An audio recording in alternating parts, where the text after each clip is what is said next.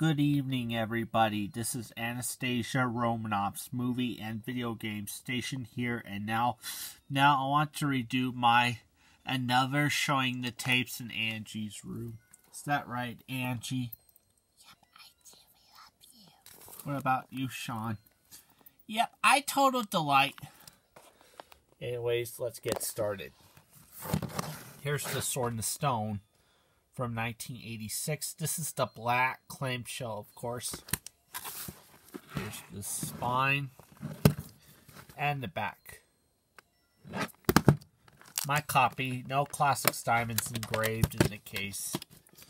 Sticker label, January 17th, 1986, or March 17th, 1986. This one has the 1984 The Classics Walt Disney Home Video cheesy black diamond logo, which freezes for 10 seconds at the beginning. It does not have the Walt Disney and You promo at the end at all. Here's Over the Hill Gang. This is a good movie. Here's the spine and the back. My copy.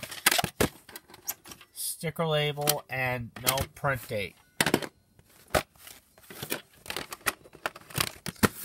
There you go for Over the Hill Gang. 1986 VHS of Robin Hood. There's the spine and the back. My copy has the 84 sticker label. The print date is July 2nd, 1986. Opens the same way as the 1984 VHS. Oh, come here, you.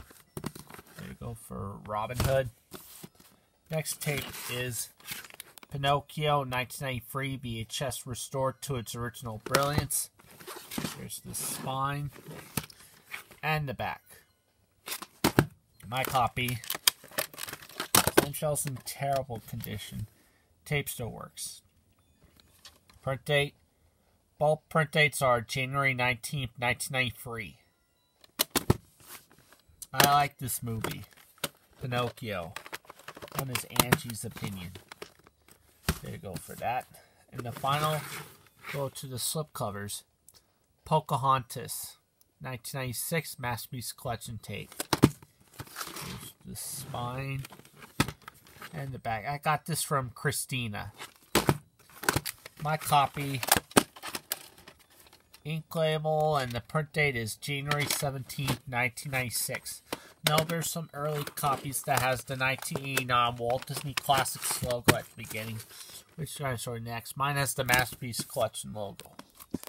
You better stay tuned for part 1. Part 2 will be the final part.